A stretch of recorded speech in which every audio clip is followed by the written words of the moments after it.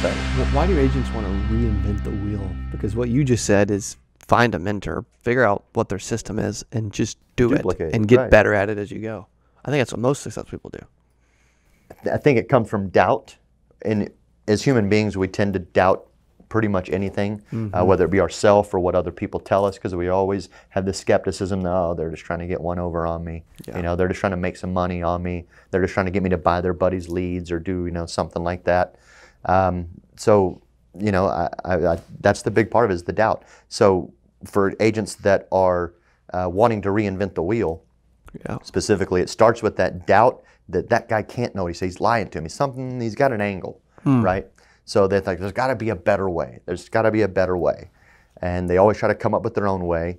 And I think that's just human nature. We want to create. We are creators, right? We are. That's the whole reason we're down here, is to create.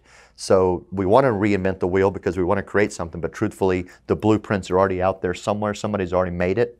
So start with that wheel and then make it your own wheel. Yeah. It tends to be block and tackle, I find. I mean, really, at the end of the day, you just go out and do the work, get the work done. We've got a client that does a call center. He's only got like 8 callers on his team. But he was doing his own like marketing, lead development and all that. And we're like 4 weeks into this campaign, and he's getting like an extra like 4 to 7K a week just by being his own producer on the phones himself.